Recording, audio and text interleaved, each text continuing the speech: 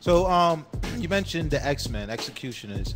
Um, I heard somewhere that, well, I think I read it somewhere that you guys were actually assembled to compete against Clark Kent, Superman. We were. That was the original. Which is dope, like Superman versus the X-Men. Yeah. If you ever see Steve D out there, he got the Superman shirt on. Yeah. And Steve D was, of course, the inventor of, anybody that was doing the beat juggle now. Yeah. You know, Steve D was doing patterns, and he's still doing them today, like that caused people to start doing the funk, is what we called it. We used to battle each other, and he organized it to battle it because at that time it was a Superman. You know, big shout to Clark, Scratch, and Richie Rich, because they put mad dope scratches on wax. Richie Rich put, Scratch, EPMD, and we see each other to this day, and we're good. But at that time, it was a big competition. Yeah. And they know it.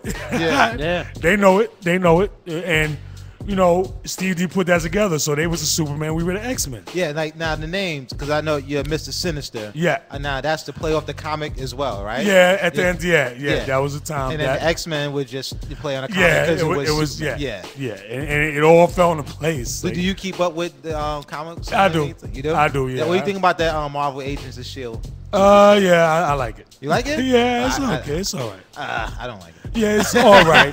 I'm not gonna diss it. It's okay. I'm gonna diss it. Yeah, I hope it gets better. I hope it gets better. I hope it should get better. Stan Lee needs to do something about it. Yeah, Stan Lee needs to step in instead of the. But I think it's because it's a spin-off. He just doesn't. You don't get it. Yeah, he's like Shield. Okay, doing whatever. We actually had to change our name because Shield. of that, because Stan Lee wouldn't allow us to clear X-Men. X-Men, right? Yeah. He wouldn't allow us to clear it. Because you were known as X-Men first, right? Before you went to X-Men. There was a spin-off. We normally use X-Ecutioners because we were putting together another spin-off of DJs. It was actually Shortcut and some other people that weren't down with the ISP that we was using X-Ecutioners for. So we were about to use that for the spin-off of the X-Men. That's where that originally came from. But being that Stan Lee didn't let us use the name X-Men, we was like, oh well, we got to be the X-Ecutioners. That's crazy. So like, did you get like a letter or a phone call or something like that? Well, when we got signed to Loud, Asphodel, which was our first album, which was Expressions, and I know with a lot of Expressions. We had to get, of course, of the business, we had to go through a lot of clearance. Yeah. This goes with the business, Yeah. And we were told by Not Human, the guy that started us with the first record, that he was like, well, Stan Lee won't let y'all clear the name. So we were like, all right, well, we had to change the Executioners. And that's where that came about, where we just like, well, we're going to use the Executioners because, people are still going to know who we are, but we'll clear it and we'll do that because we don't want any legal problems. And that's big legal problems. Very Marvel. Yeah. Stan Lee is a lot of take your money legal problems. Yeah. So, we don't want it. No, go ahead. No, but shortly after, was like what, an album after that or something like that, you wound up going to do your own thing. Yeah. Yes, and a lot of people don't know this. I'm about to give that exclusive story here. Yeah, it's exclusive. Bodega cuts. The X-Men were always tight. We were always a tight unit, and I want to let every artist know this out there. This is very important. So, whoever's listening or any young DJs coming up, this is a very personal touch speech to me. Like, I was going through a lot of things, and actually, I separated from the Executioners because at that time I was really going through a lot of personal stuff, man. I was drinking heavy. I got into a lot of drugs. I was doing a lot of stuff. That caused the group to look at me like, well, this guy is a risk, and it wasn't like that before. And at the time, I couldn't see it. So, I was young. I was into my own stuff, and I was like, yo, you know what? Fuck them. I said fuck them, but they were doing it for a good reason, and the reason was good because when time goes on, you start seeing the reason that it was a really positive thing, but I couldn't see it then. So, the separation from it was then. These guys were trying to be as political about it as possible, and I was real bitter. I didn't want to talk to these dudes, but at the end of the day, time heals all wounds, and things go on, and you learn. I had to learn. I had to learn. I had to grow up. I had to be a man. I had to grow up and understand why these things were happening. God was taking things away from me because I was doing the wrong things. Right. And I didn't realize that at the time, and I wasn't able to come clean with it because I didn't feel good about myself. You know, I didn't feel great. People knew what was going on, but I didn't know what was going on. And it took me time to realize what my role in it was. And when I started to heal mentally, I was able to let go of that, and I was able to heal, and I was able to see what my faults were. And when I was able to heal, other people started seeing my change, and they started to radiate back to me. So what I'm trying to say is we ended up getting back, and it ended up being a great thing. But, you know, if any artist out there or any person doing something, you know, always understand that your business or whatever you're doing and your personal health is come first and foremost. You can't let anything take over what you're doing. And I did it. And it was years later before I could admit it and admit it and be a real man about it. And it freed me from my what was going on with me. It freed me. And I didn't realize that. I didn't realize it. And when I was able to come to grips with it and free myself and change, and the only thing that is going to do it is change, I was able to grasp it and change and let people see that I was the good person, but I was just affected by something, and I was able to change my situation and able to come back and be strong about it. And they seen that. So the change is basic thing. You change yourself, the situations change around you. Yes. You know, yes, definitely. And being honest with it. Like, this the only thing about it is being gut honest. You can't lie to yourself. If you lie to yourself, you basically gonna fall and people gonna see it. And that's what happened with me.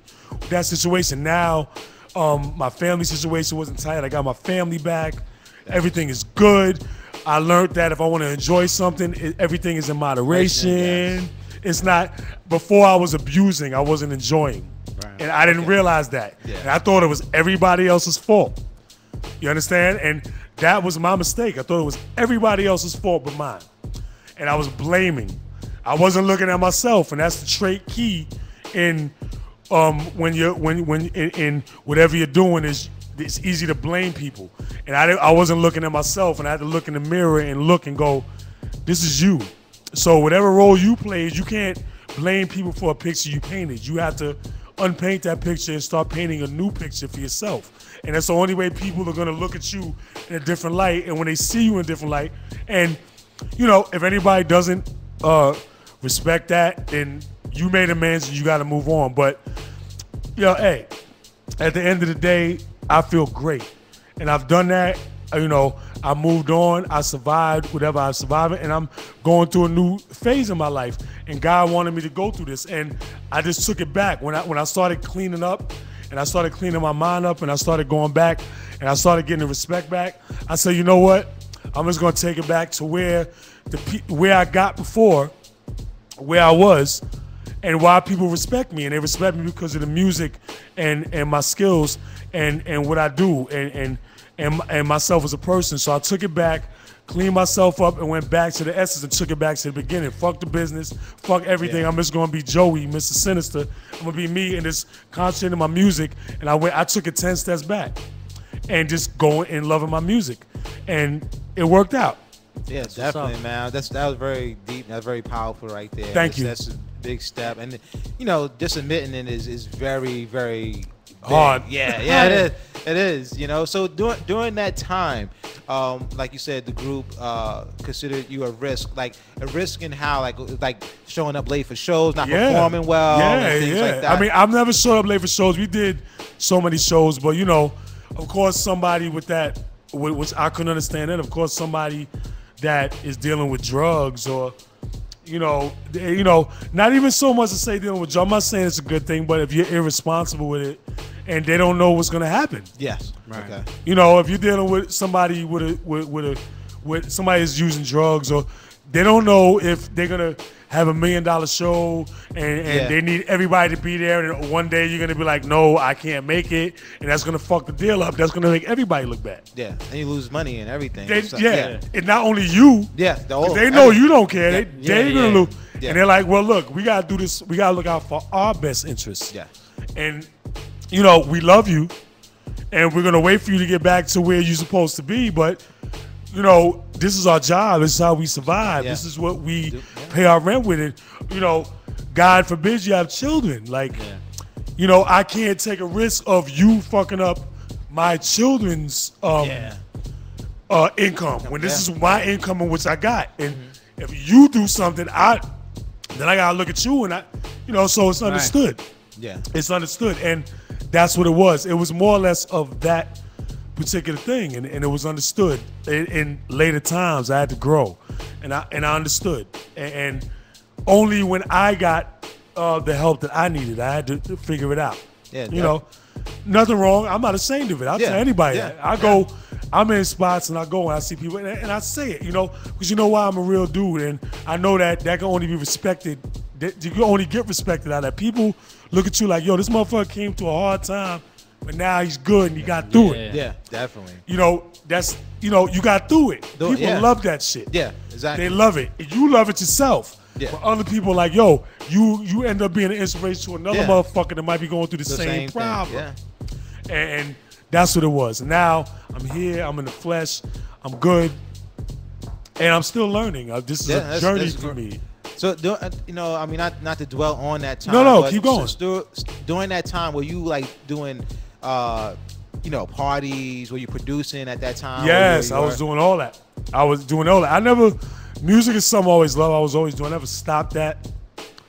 I think I was most less likely going to places where I'm a networker. I'm a friendly person, which I'm always. And that's my character.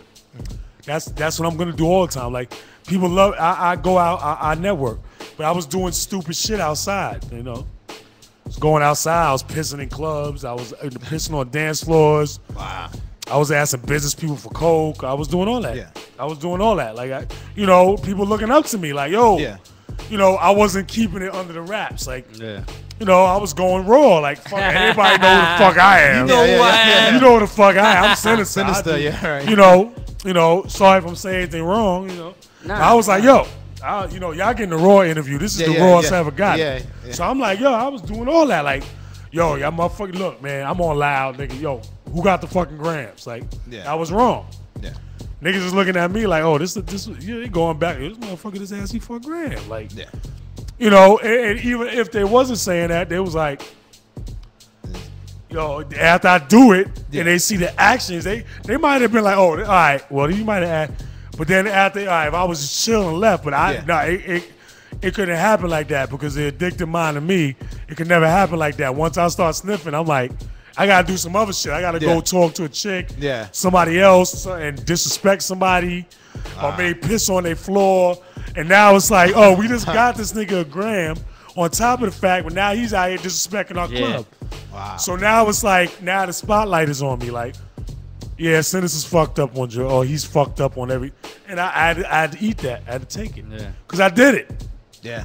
You know, and it's a minute. It's a minute before I can relax. Hey, you know, you do shit, you gotta relax, and you gotta realize that you did. Like, you know, all right, well, now all I can do is change it. I can't call anybody up and go, yo, I did it, yo, I'm sorry. Yeah. I'm sorry. But, you know, after a while, the sorries, whatever you do, don't work. Yeah. Because if you keep repeating the same action 5-6 times, motherfuckers is like, nigga, them sorries don't mean shit. Yeah. You need help. Yeah.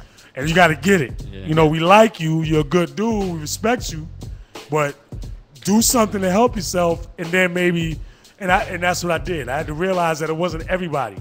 It wasn't everybody. It was me. When was that point in time where you was like, it's me? A lot of times. 90. No, but when you said like, I'm gonna change this. I think after the maybe 3 years after the X-Ecutioner breakup, when I was doing it, I was still wilding out after that. I think my rock bottom was when I was on the bench with my man, and he looking at me like, man, you Sinister, man. You out here just chilling with us. Like, you know, I'll chill. I'm a hood nigga. I'll chill. Yeah. But he was like, nigga, look at you, man. You got, you know, you Sinister, and niggas, just people respecting you, and you out here on the bench reducing yourself to a $3 bottle of Georgie. Yeah. And that shit really hit me like, damn. You know, yeah, I gotta change something because I really love music and I really want to do it. and I got to change something, you know, and I did. And Rob drove by. You know, Rob lives in my area. Rob from Queens represented. He used to drive by the area. Rob never showed me no disrespect, but he used to drive by the area. I used to see him. And I'm like, oh, man, he'd be like, Joey, man, yo, like, you know, Rob be like, yo, Joey, come on, man. Steve, same thing. Tell me, like, yo, come on, man. You got to get yourself back on track, nigga. Like, and I had to do it, you know? I had to learn if I enjoy something, I got to moderate it. Yeah. And I can't let it take control. Before I was in to take control of my action, and I finally got it. And I still get help. I still get help.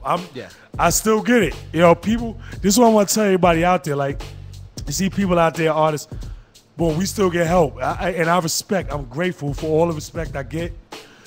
People hit me up, I'm grateful. I'm grateful for all things. God's giving it to me, and I'm grateful. And you know what? I will never mess that up again. And I do it for the fans. I do it because they love me, and I do it because I do it for myself. It gives me a sense. It helps my recovery. It helps my gratification. And I know that if everybody's happy, they're good, I'm good. And I've been good so far, and I'm just taking it right now. And if I ever think about going back to that area, I just play the tape over. I play the tape to where it got me and with the situations that happened before.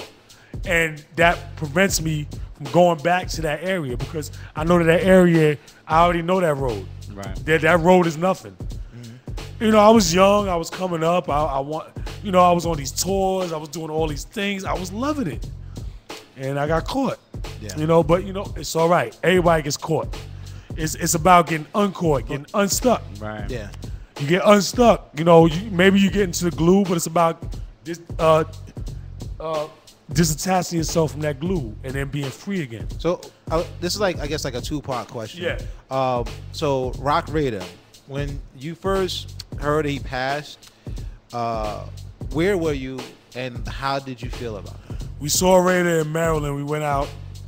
Shouts to Ty. Raida's daughter, Asia, just had a baby. I remember seeing Asia when she was young. She just had a baby, Jaden. Shouts to them.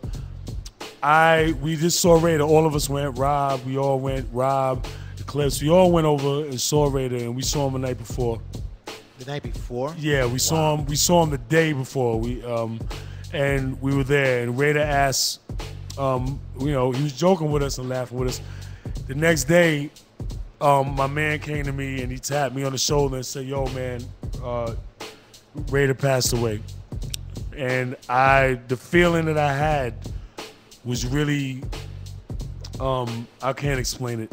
It was bland. It was very, very dark. I didn't want to believe it. I really didn't. You know, I started crying. My man grabbed me, and you know, that's how I found out. It was very, very bland for me. You know,